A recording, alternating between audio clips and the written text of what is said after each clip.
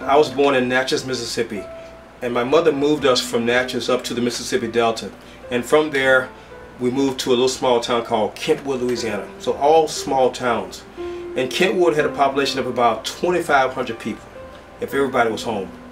And like a lot of people, I couldn't wait to leave the South, to get out of Kentwood. I mean, you have two kinds of people in the South. You have those who won't leave and those who can't wait to leave. And I was one of those who just couldn't wait to leave. So I joined the Air Force, and the Air Force was my way out. I really enjoyed the 8 years that I spent in the Air Force. But an injury happened when I was bodybuilding, lifting weights in the Air Force, and that's what resulted in me seeing a chiropractor. Again, a defining moment in my life.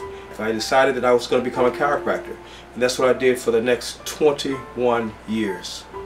I grew up in church, like a lot of people down south.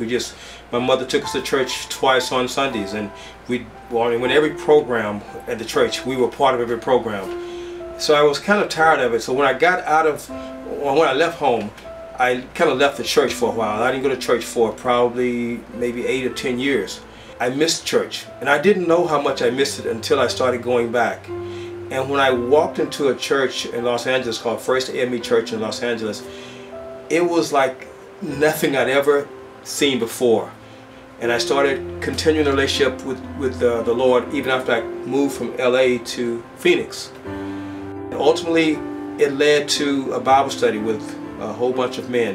And that Bible study just grew and grew and grew. And this is one that, I was leading, but it was just by the grace of God. I felt so unqualified, but every week more and more men was showing up to this Bible study that I was leading.